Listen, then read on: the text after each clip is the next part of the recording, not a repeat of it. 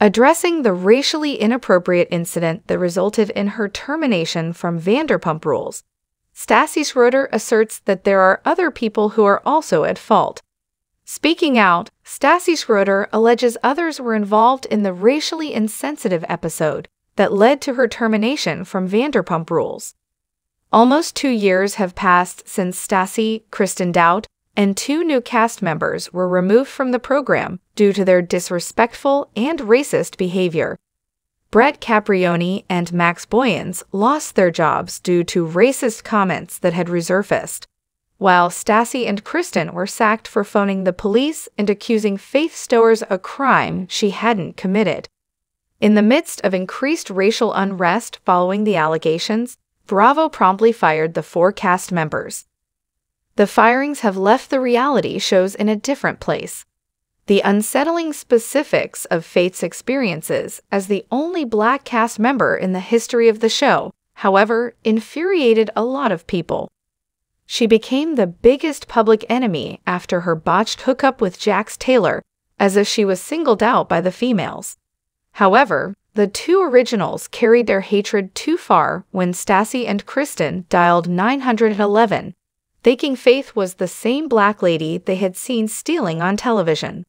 But since no one was aware of their rude female behavior, they were able to get away with it. Fans demanded that Faith and her partner be fired after she disclosed the affair in 2020, and Bravo obliged. 2 years later, Stassi is talking about the controversy and the other cast members she believes were responsible for the episode that was racially offensive. All of the cast members with whom I am acquainted were present, and they saw, according to Stassi, a lot of other people were involved in what happened, as she disclosed on the Skinny Confidential hymn and her podcast. More people were involved in the incident that led to Stassi and Kristen's termination, according to Stassi.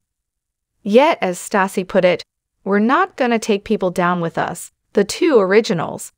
The 2 ex-alums believed that the anonymous offenders were lucky to escape being called out in the same manner that she and Kristen were. According to Stassi, "I believe they were feeling fortunate that they didn't, that they still had a job." Stassi gave credit to her friends for their futile attempts to keep her employed and persuade the network to reconsider. In the middle of her pregnancy, she got fired.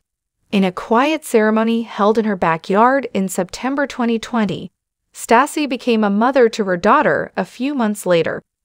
Stassi and Beau Clark celebrated their 2nd wedding ceremony earlier this month in Italy, the location of her first planned marriage 2 years prior.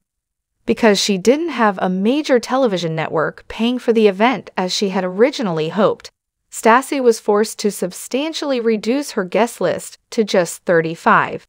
In Stassi's absence, the show has gone on.